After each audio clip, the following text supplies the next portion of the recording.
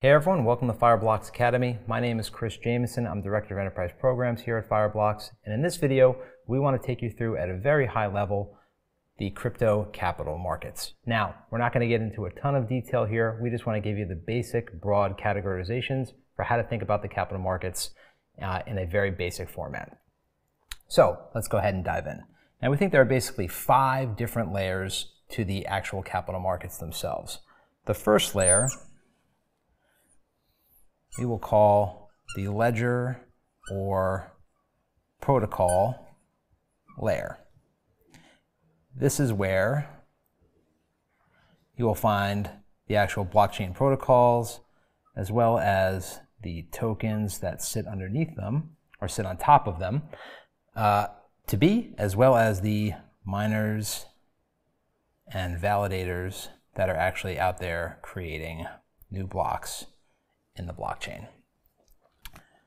Now the next group or categorization we can call the transaction or execution layer.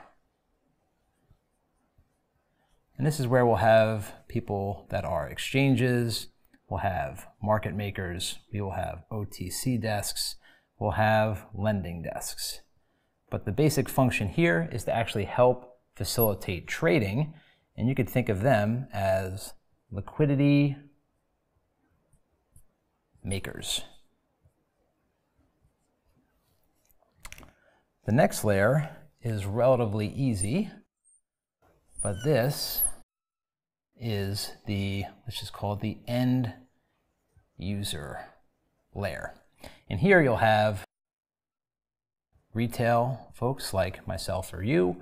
You'll have family offices, you'll have venture capital, you'll have private equity, you'll have hedge funds, and you'll have traditional asset managers. Now, the other way to think about this is that these folks are essentially liquidity takers. And essentially how all this works is that the folks in the end user layer will essentially take these tokens down in the ledger and protocol layer and actually transact with them in the actual transaction or execution layer. Now, another layer, kind of tangential to the protocol layer, is what I would call the DeFi layer. And in the DeFi layer, end users can essentially take their digital assets, place them in a smart contract, and either borrow or lend in those tokens or assets that they are transacting in to earn a little bit of extra yield or get some extra liquidity. The final categorization,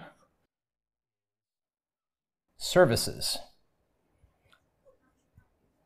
And these are institutions that are going to provide enterprise-grade or institutional-grade services to the actual crypto capital markets players.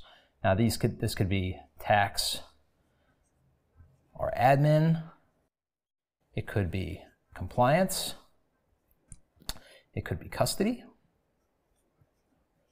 it could be infrastructure or infrastructure services, it could also be fiat on and off ramps, which is essentially taking crypto, turning it to cash, or taking cash and turning it back into crypto. So, to summarize, this is a very broad categorization of the crypto capital markets. There are basically 5 different layers for you to think about, again, from a very high level, that being the ledger and protocol layer, the transaction or execution layer, your end user layer, your DeFi layer, and your services layer. That's it for now. For more educational content, please join us at Fireblocks Academy at www.fireblocks.com/academy. Thanks so much for joining.